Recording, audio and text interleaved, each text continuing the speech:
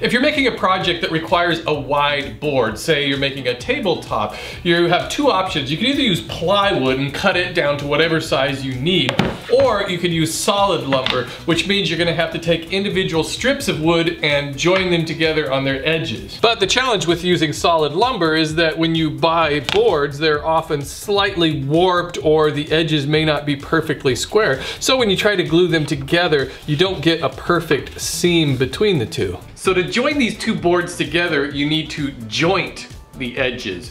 Jointing the edges is just a woodworky way of saying square them up. The easiest way to square up those edges is to use a dedicated tool called a jointer, but a lot of hobbyist woodworkers can't really justify the expense, not to mention the space it takes up. But a lot of us do have routers, and if you have a router table, you can edge joint on it. Even though I've shown this in other videos, I thought it would be nice to have a mere mini specifically about this procedure. The only trick here is that you need the left side of your fence to stick out slightly ahead of your right side of your fence. I have a split fence system on mine that I can remove and just put in a couple of washers as spacers. This will shim it up.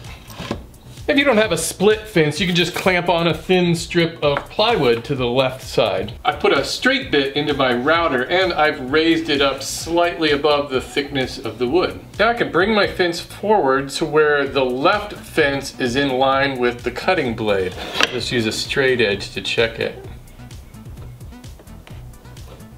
The key to getting a good square cut is the method you use to push the board through the router bit.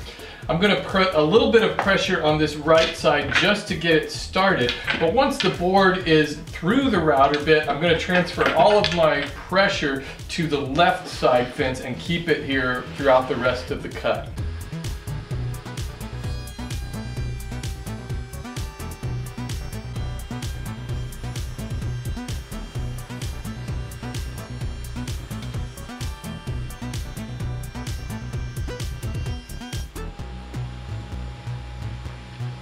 And that gives me a perfectly square edge. And usually you're only going to joint one edge of a board. If you need the board to be parallel, you can't just flip it around and joint the other side. What you need to do is take that jointed edge and run it along your rip fence of your table saw, and that'll make sure that the other side is perfectly parallel with it.